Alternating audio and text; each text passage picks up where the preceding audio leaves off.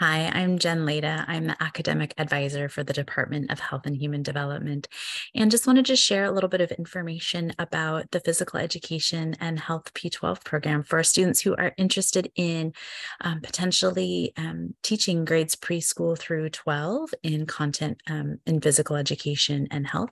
So I would love to connect with you and talk a little bit more about detailed specifics about the program, but hope that this video is helpful in addressing a lot of frequently asked questions about the program and timelines for applying and what you can expect during the program and all of that. Um, a little bit of an overview and kind of about our program. Kind of our departmental mission, the Kinesiology and Physical Education program, develops graduates who make informed decisions about human movement and performance that foster health and physically active lifestyles for themselves and others. To this end, faculty are dedicated to quality teaching, scholarship, and service. Some things about why you might be interested in joining the PE program and what that program will do and how that will serve you in your career path going forward. Our program is a Bachelor of Arts degree. Students who complete our program are certified to teach in grades preschool through 12 in content related to physical education and health. So students complete the program with their Bachelor of Arts in Education. They are also receiving their initial teaching certificate and so are eligible to begin teaching in schools all across Washington state. What do students take as a part of our PEH program? We're really an interdisciplinary program. Students are taking classes on principles and theories of education from our Woodring College of Education. It's a college housed within Western, which is our teaching college. All students who are earning their teaching credential through Western are a part of Woodring College of Education. And so part of that is taking classes that discuss philosophy, teaching practices, all of those kinds of things. Also, students are working through curriculum designed to give them the skills and techniques they need to be able to teach in elementary, middle school, and high school settings. Our program is structured as we're a 2-year cohort-based program, and students work as a group taking classes in sequence. In your first 2 quarters in the program is geared a lot towards elementary education and teaching practices. How do we design lesson plans and teach skills? How do we adapt those for learners at all levels and aptitudes? How do we make adjustments for students who have different physical and mental needs and limitations? So elementary kind of practices and teaching pedagogy are in the first couple of quarters in the program. And we transition to more middle school focus, and the last 2 quarters are focused on high school.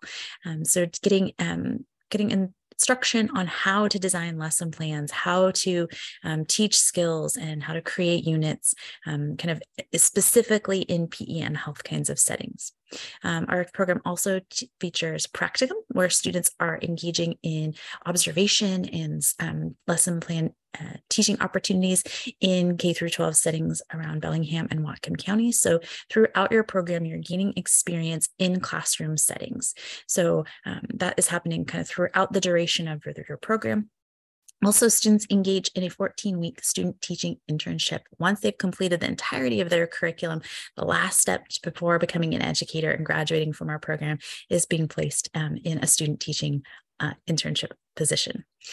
Students are welcome to engage in student teaching locally in Bellingham, Whatcom, or Skagit County, but students can also seek out opportunities to a variety of cities in and around Washington state.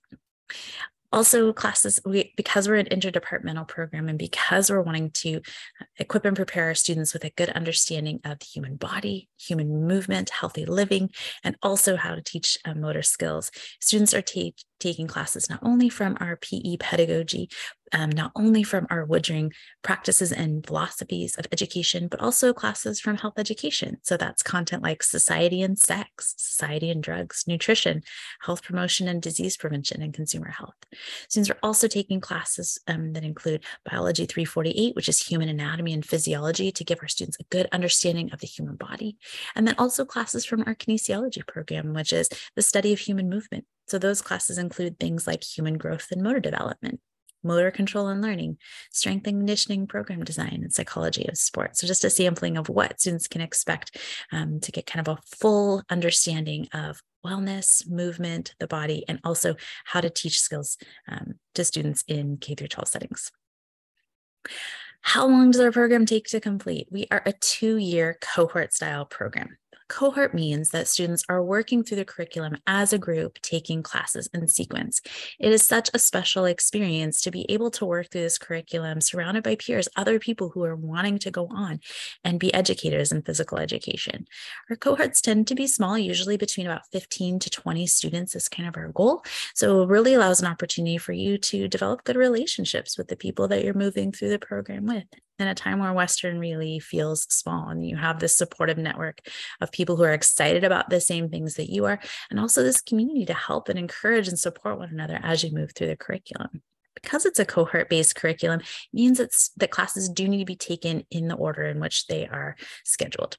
So kind of each quarter sort of builds on knowledge and skill sets learned in the previous quarter. So there's not really a way to move through the program at an accelerated rate. Differences where students maybe come in with certain maybe classes or requirements already satisfied can vary, their credit and workload per quarter, but it always is going to take students at least 2 years to fully move through the entirety of their curriculum. Like I said, at the end of that 2-year curriculum experience, you complete a student teaching internship. Generally for students, that's in fall. So first 2 years of time here at Western is working on GURs. Then the next 2 years is working through your major program. And then lastly, followed by your student teaching internship. Most students then graduate at the end of fall quarter with their Bachelor of Arts in Ed and are ready to go out and pursue employment. What should you do before becoming a major? Well, here's kind of an overview of some things to be thinking about. We will keep you very busy during your time in the PEH program, so it becomes really, really important for students to work on prioritizing completion of their GURs in those first 2 years at Western, or for students who are transferring into Western. If you've transferred in with your AA, that's a great space to be during your time in the program, because we have so many classes that need to happen at particular times. It becomes really, really challenging to try to layer in any additional GURs. That becomes really the priority in those first 2 years of coursework. As such, there can be some supportive classes for you to take. I definitely suggest taking Biology 101. This class is both a lab science GUR as well as a prerequisite for one of the required courses that you take. Everyone in the PEH program takes human anatomy and physiology, which is Biology 348. So students are definitely encouraged to take Biology 101, or if they're coming in from a transfer university, taking a transfer equivalent for that class. That way, students should take Biology 348 in their first quarter in the program, and so that best sets you up for success to be able to jump into that class as planned. Also can be a really great idea to start thinking about gaining some experience in the school settings, whether that's volunteering in schools, your home community, whether that's here in Bellingham or Whatcom County, whether that's working at kids camps over the summer, or other ways that you can get an opportunity to gain experience working with kids. Definitely, if that can be in movement settings or if that can be in K through 12 settings, so much the better. Not only is that helpful as you're applying for admission to the major and showcasing your experience in background working with kids, but it's also a great way to affirm that this is a great path for you and develop that skill set. Sometime in your first 2 years at Western, it's a great idea for us to meet and just chat a little bit more about the program. Students can declare a pre-major in physical education and health, or a PEH pre-major. As a pre-major, that does a couple of things. It doesn't obligate you to apply for the major. You don't have to. You can always change your mind. But it's a really good starting spot, one, to get you connected so that I know that you're in our care and I can reach out to you with information that might be helpful for you, such as if class offerings are changing up, or with reminders about application deadlines and timelines for admission, so that you can know that information that is important for you is going to come your way. Also, it allows you some access to some of the classes in our curriculum ahead of time. There's a handful of classes that students can take before starting our program. So the first priority is working through GURs, but sometimes students are finding like, hey, I'm getting close to being done with my GURs, or I have some additional space in my schedule this quarter. Are there any classes that I can be taking? The answer is yeah. Oftentimes students have access to some of the 100 and 300 level classes from health ed, things like society and sex, society and drugs, nutrition. So if there's room in your schedule around your GURs to be able to start taking some of those classes, that can be a really great idea. So a way to start getting exposure to some of that curriculum can be helpful during your time in the program, because sometimes it can allow you to have a slightly lighter credit load than some of the other students that are in the program at that time. So leaving a little bit more freedom in your schedule to be able to get into classroom settings or engage in other activities as well. Other things to be thinking about, definitely again, prioritizing finishing those GURs. Another thing is to be thinking about getting prepared to apply for admission to the major. One of those requirements are either having previously completed SAT or ACT. For students that have done that, great. If you've had your scores reported to Western, you're good to go and there's no need to do any other exams. If you haven't taken the ACT or the SAT, then students are asked to take the West B exam. So doing that sometime in your sophomore year is a really good idea to support you in fulfilling application requirements and timelines. How do you become a PEH major? Well, we're a program that you have to apply for admission to. Because we're an interdisciplinary or interdepartmental type of program, students actually have to apply to 2 programs at once. So generally that's happening in the summer between your sophomore and junior years at Western. Students have to apply for both admission to our Woodring College of Education here at Western, as well as apply for admission into the PEH program specifically. The Woodring application timeline is the deadline for applying for admission to Woodring is September 1st. So that happens before the start of fall quarter, so during our summer vacation. I usually try to reach out to pre-majors with reminders and timelines for that throughout spring quarter, and usually a couple of reminders over summer. The Woodring application can be a pretty extensive one, so definitely encourage students to start chipping away at that early. It's not the kind of application that you want to sleep on until right before it's due. So it involves multiple essays that need to be written, as well as letters of recommendation. So generally a great idea is to be starting to think about working on that a little bit throughout the summer months. So by the time that September 1 deadline hits, you are ready to go and have everything that you need. Students also have to apply for admission to our PEH program specifically. PEH program is much more straightforward, or the PEH application is much more straightforward and streamlined. So definitely the Woodring one takes a bit more time and the PEH one goes a little bit quicker. That allows faculty a chance to get to know you, to share a little bit about your experience with sport, movement, activity, exercise, and your experience working with kids in those kinds of settings. As part of that application process too, you'll also meet with our PEH faculty in an informal interview for them to get to know a little bit more about you and your journey, and determining if you're a good fit as a PEH educator and if this program is a good fit for your needs too. Students, so this is happening while you're still technically a pre-major, so fall of a typical junior year. So when you're applying for admission to Woodring, you're applying for admission to PEH, while you're also taking these first kind of foundational classes, which include PEH 340, which is some elementary PE pedagogy, Health Ed 151, which is Society and Drugs, Biology 348, which is Human Anatomy and Physiology, and Kinesiology 308, which is Human Growth and Motor Development.